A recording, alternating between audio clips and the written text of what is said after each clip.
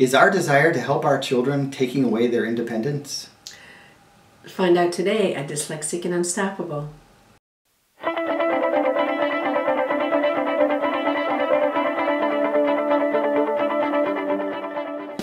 Hi, it's Dr. Doug Curtis. And Lucy Curtis from Dyslexic and Unstoppable. Our mission is to help dyslexics rediscover their inner power. That's right. Today we'd like to talk to you about a gift you can give your child. And that's that gift of independence that allows them to take risks and not be afraid of failure. And we've tried to really instill that in our children. Maybe you can talk about from our perspective.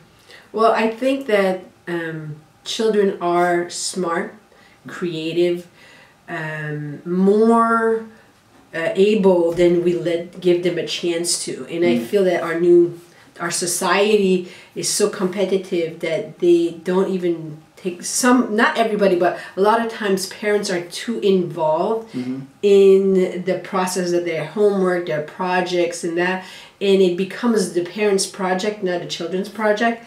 And I think it disempowers the children, because then they think that they don't get the satisfaction or the drive or the need or the want to figure it out and make mistakes along the way and figure out what works and what doesn't work, because the ideas are already put in place for them. Right. And I think it all comes from a parent's desire to do what's best for their child. Like you think, let me help him. I know that together we can make this project extra great.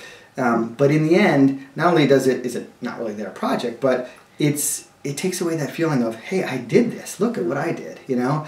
And then when they're met with a struggle in the future, they're always like, well, maybe I need mom or dad to help me with this, you know? Whereas if you allow them to do their own thing and maybe make a mistake, maybe make it great, but just different from how you imagined it, then they learn, hey, I can try new things, and if it doesn't work out, I can go back and try it again. Yeah, even with our son, like he learned a lot of great methods of learning when he was in reading classes and how to study and things like that. And even like at the beginning of the year, he had started the year in a certain way of studying, and he realized, whoa, this is not the best way. And we had nothing to do with it. He realized it himself. Oh, I need to study more like this.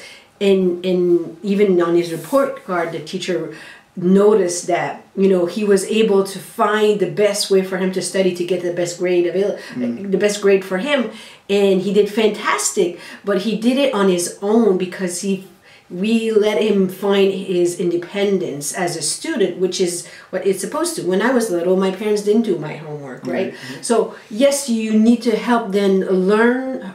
Give them methods how to learn and how to set up and how to do things, but in the end they really need to do their homework themselves, so that they can grow into the person that they need to be. Right, exactly. So let us know how you're going to make your child independent, what you're going to do to instill that spirit in them. Leave us a comment below and visit us at Dyslexic and Unstoppable. Thank you.